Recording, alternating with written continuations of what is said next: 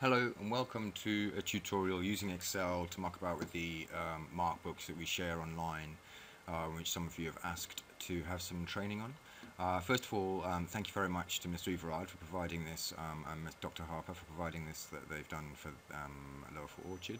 I've deleted the student names because this will be public on YouTube. So first thing I'm going to show you is how to do some interesting things here. So I'm just going to go and type these, and then you can use the sort of fill down tool if you've never used it before. So you start creating a sequence of things in Excel. It could be numbers, dates, days of the week, whatever. And as you click that little black handle in the corner, you can see that it fills it in. Very nice, thank you very much. I'll just show you that again. Got a copy of it over here.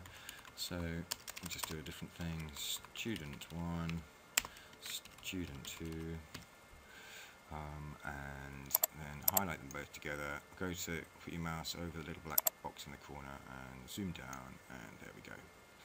Okay, so there are a few things that I would do to this spreadsheet on seeing it like this, just to sort of tidy it up and make it a bit different.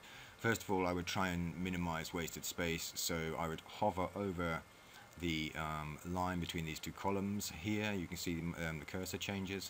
Double click and it shrinks it to best fit, which is very nice.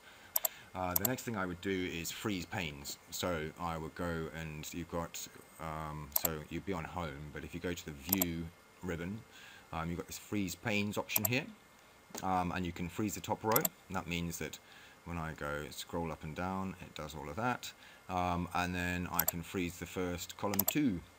And so now it will, if I go side to side, the pupils' names will stay there, so I know whose is what, and what is whose. That's all good.